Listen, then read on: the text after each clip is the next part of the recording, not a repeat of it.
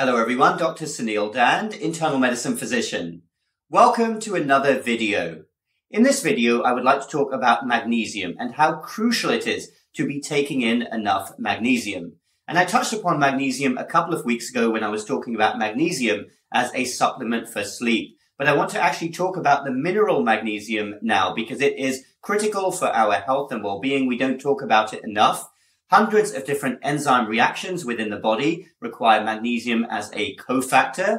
It is needed for the optimal function of nerves, muscles, for DNA and RNA synthesis. It is important for blood pressure control, for heart rhythm regulation, maintaining healthy blood sugar, and also for a healthy immune system. And we know how important that is. How common is magnesium deficiency in the general population? Well, it's not as uncommon as you may think. In fact, it is estimated that the majority of people in the United States, over 50% of Americans, do not take in enough magnesium on a daily basis. They are deficient.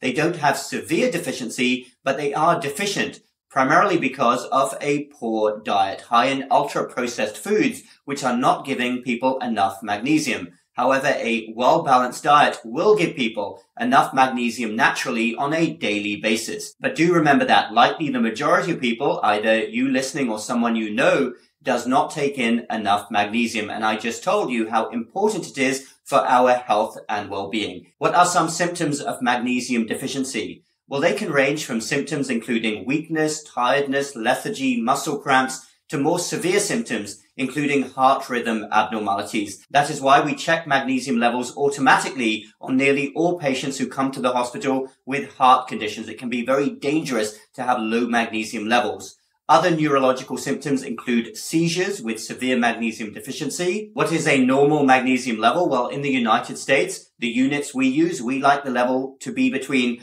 1.7 and 2.2 milligrams per deciliter, ideally as close to 2 as possible.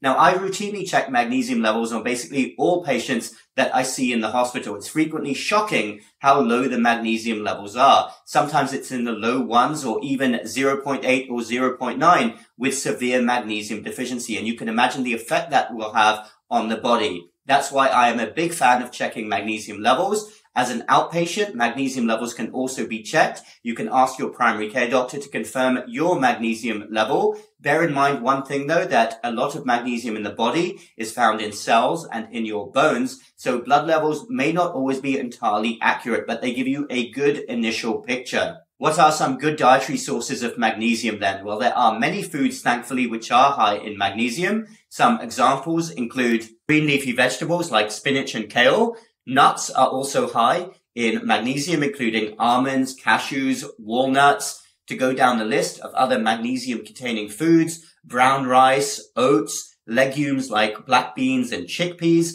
fish, including mackerel and halibut, dark chocolate. Chocolate lovers will be surprised. Dark chocolate, which is also high in antioxidants, is good for magnesium. Swiss chard, avocado, quinoa, tofu, oats, edamame, artichokes. Those are some examples of high magnesium foods. Now, I personally know that my magnesium levels won't be naturally low because I eat a lot of those foods, but that is not the case for many, many people. But like many other vitamins and minerals, you can't beat getting them naturally if you can do so through a well-balanced diet, rich in real foods which come from nature and low in ultra-processed foods. However, many people do still require magnesium supplementation. Dietary intake may not be enough, or they may consistently have low magnesium levels for another reason. There are lots of different magnesium supplements available, and they differ in terms of tolerability. Sometimes individuals will tolerate one particular supplement but not another.